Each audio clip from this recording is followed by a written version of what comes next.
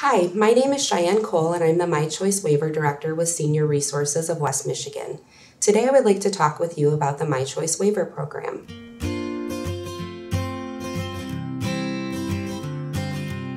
The My Choice Waiver Program was created in 1992. The intent of the program is to assist individuals in either transitioning out of a nursing home or to remain in the setting of their choice. The setting of their choice could either be their own home, an independent apartment, to live with a family member, or to live in an assisted living. The My Choice Waiver Program can provide a variety of services to assist an individual in meeting their goals. If an individual chooses to live in an assisted living setting, that individual would need to understand that the My Choice Waiver Program must contract with that assisted living, and the waiver program may only be able to reimburse for services above what is considered usual and customary.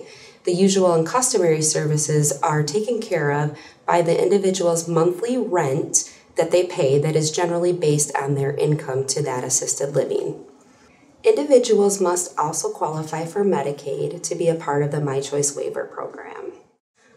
Qualifying for Medicaid does not mean the straight Medicaid income limits that most individuals are aware of. The waiver part of the program comes into play because the state recognizes in order for individuals to age in place and in the setting of their choice, they must allow a higher income limit. That higher income limit is to allow you to maintain your home. Maintaining your home would consist of paying property taxes, roof repair, furnace repair, etc.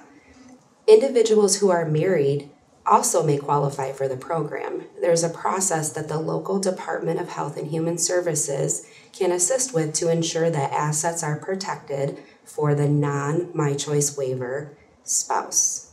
Individuals must also qualify medically for the program.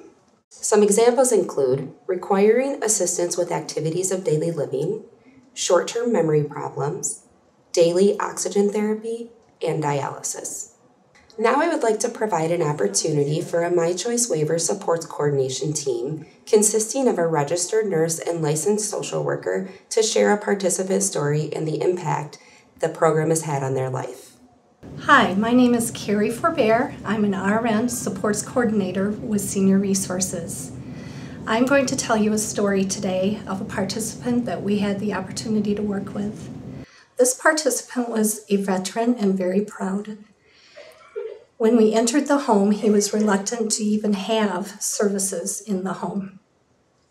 As we began to discuss his needs in the home, his main goal was to stay in his own home. So we started with a personal emergency device, which allowed him, if he had a fall, to call for assistance. He was very independent and not wanting help. We eventually were able to get some community living supports in the home where someone came twice a week to assist him with housekeeping, washing dishes, and meal preparation.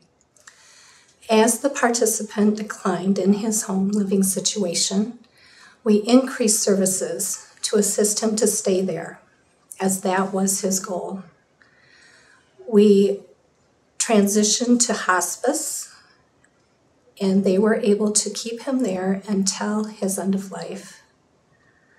The family and this participant were very, very happy with their services and that he was able to stay in his own home.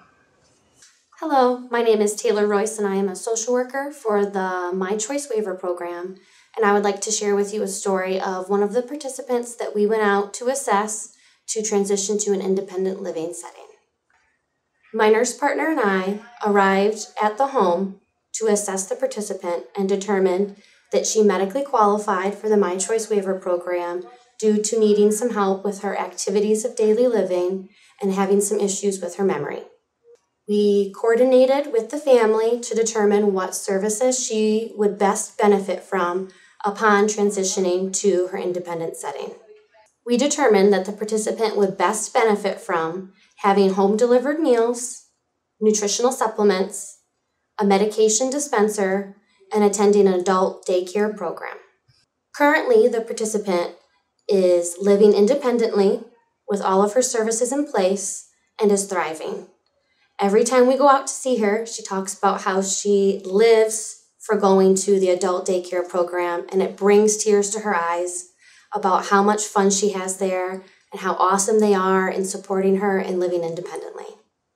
Those are only a few of the many client stories. If you or someone you know may wish to share their story with us, please contact Senior Resources at 231-733-3585.